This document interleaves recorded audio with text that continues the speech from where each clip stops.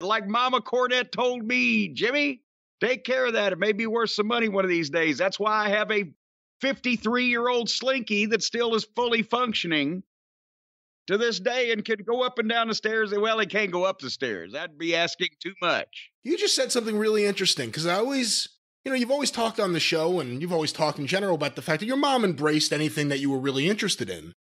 But you never really said before, did she actually say to you it would be worth money one day? Oh my God, yes. About everything. My mother, she was born in a log cabin. No, she was born. No, this is serious. She was born in a home without indoor plumbing or running water in eastern Kentucky in the depths of the Great Depression when Franklin Delano Roosevelt was president and told us the only thing we had to fear was fear itself. Well, they had to fear wild animals and starvation. So as she grew older, she was still careful with her money, finances, things. When we cleaned out the house after she passed away, she had saved. And I mean, it's not like she was living on, I was about to say borrowed time, but not like she was living on pennies, right? She had saved 3 or 4 little soap boxes full of soap slivers, just in case. Didn't want to throw the soap sliver away, just in case it ever might be necessary, right? So everything that I ever had, it was prefaced with, now take care of that, or it might be worth something someday, or both.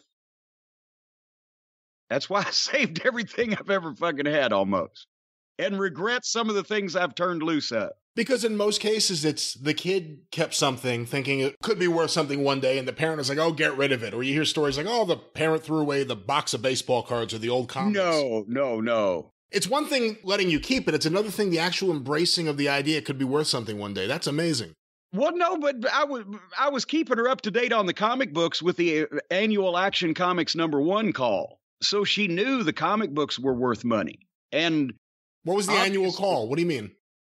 I've told you this story.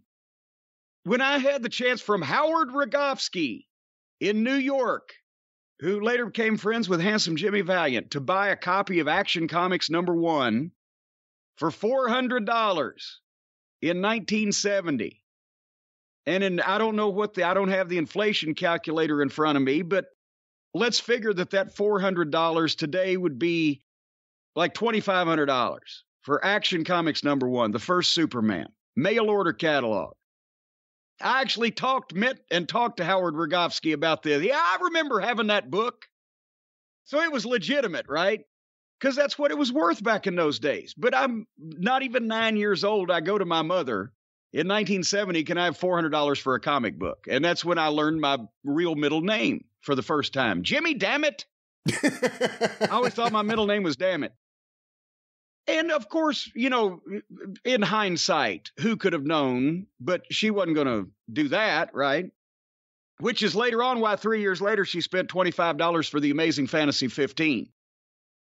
But every year when the Overstreet, because actually in 1970, was that the first year of the Overstreet price guide? So there was really no comic price guide value in these early days of the collecting business.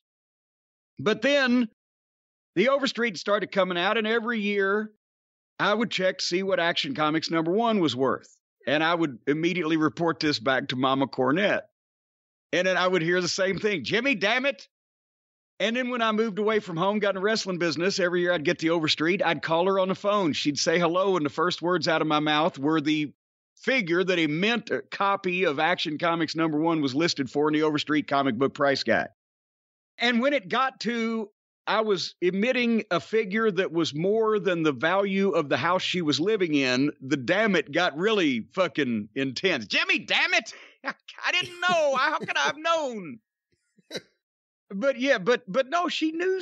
And antiques, she was always big on antiques because, my dad had bought some beautiful stuff when she moved in the house. And she, we always were flea market people and yard sale and puttering around finding knickknacks. So she had she wasn't an expert on the value of things in different fields, but she knew that if something was old and you collected it, that it should be taken care of and it might be worth something someday.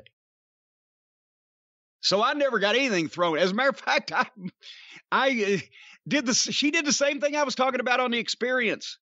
We must have had one entire U-Haul truck full of bank statements from the 60s and 70s and mail receipts and bills that had been paid and blah, blah, blah. But just in case the documentation was ever needed, it was there. I just checked. You were right. The first year of Overstreet was 1970. There you go. Do you think well, go ahead. What were you going to say? Do you think it's possible to do something like that for wrestling memorabilia? Whether it's programs or posters or cards or various different things, there actually isn't a really good accepted price guide for anything. It's the biggest free market out there in the world, the wrestling memorabilia market. Well, I don't think there is, and there's a way to do that, and here's why. Because number one, it took Overstreet years in the comic price guide to document, run down, and list all the obscure publications. And I'm sure there's still some out there that's not listed. And now the type is minute and the fucking thing's 1,000 pages. But at least there was some documentation when these things were printed, or there's, sales records or the publishers, or with wrestling, the programs were never listed. Nothing was ever copyrighted. The magazines were that sold on newsstands, but even still then there's self-published stuff, and it goes back even farther than comic books. The first established comic books in that magazine format were in the early 30s. Wrestling had already been around for decades at that point. And then there's not a giant number of people collecting wrestling memorabilia like there is comic and comic related stuff, both vintage and current. But there are probably more specialists, I would think, in wrestling collectibles, as far as people collect this kind of thing only, or that kind of thing only, or the ring worn stuff, or there's so much shit. And so do you want, the genre of the collectible? Do you want ring worn tights and boots and jackets, or do you want paper memorabilia? Do you want tickets, or there's people with massive photo collections? And what it's worth boils down to same thing. It's just comics and pop culture memorabilia is more organized. But what it's worth boils down to two things: how hard it is to get a hold of, or how rare it is, and how much somebody wants it. And that's what, there was 30 years ago, there was no conceivable way that Amazing Fantasy 15 would ever sell for as much as Action Comics #1. That's insane, because there's very few copies left of Action Comics #1, considering the importance and the demand. But there was certainly more Amazing Fantasy 15s because of the more modernness of it and the fact that, comics were starting to get hot again at that point in time, 62 with Marvel and et cetera, and people, saved them and et cetera. However, plus 30 years ago, Superman was probably still bigger than Spider-Man. He had a series of movies, the famous TV show. Spider-Man was mostly for comic book fans. But then what happened was it became, there's always a turn in the generation, and the same thing happens with classic car collectors and everything else, where the interest moves to not only what's more familiar to you, but what's actually available. And I think Golden Age people, when I was a kid, there were people that were trying to put together runs of Golden Age books, and you could kind of still do it. But now you can't. It'd be ludicrous. Oh, I'm going to put together a complete run of Captain America Golden Age from, #1 through whatever number, and I'm going to start now. Well, fuck you, right? So, but then so many, Spider-Man blew up, and so many more people want the first Spider-Man now, that and especially in high grade, that the Amazing Fantasy price blew up. Whereas people started saying, you know what? I may never get an Action #1, and now the big business is only amongst the highest graded copies because everybody else is going to something else that they can buy and it will appreciate in the future. To me. But that's just me. You know, there's a book I've been meaning to read. I have it here, and I just haven't had the chance yet. And they just profiled the author again on CBS. I think it was maybe Saturday morning. Have you heard about this book, All of the Marvels?